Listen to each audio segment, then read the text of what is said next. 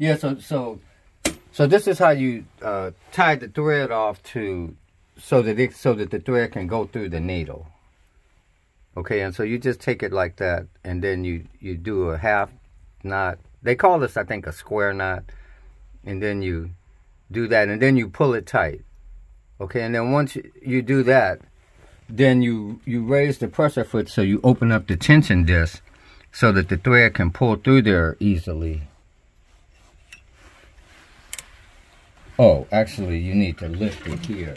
That really opens up the tension disc, and then it pulls through.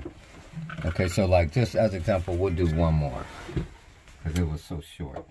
So you put the thread on here, and really you tie it from you cut the thread right there, and then you tie it like that. They call it a square knot. So you tie a half, and then you tie the other half.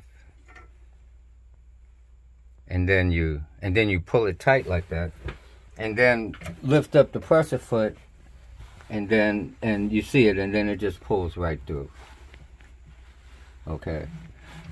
And then for the bobbin, all you do is just pull out the bobbin,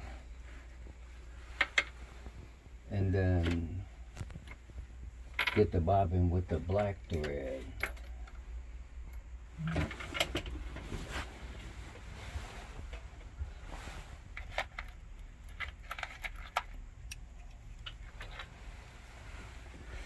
So then when you got the bobbin, you just put it in. I like to bring the thread back on itself. So I pull it like that and then bring it through.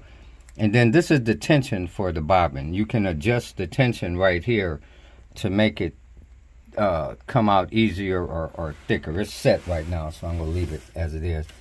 And then just put the bobbin in.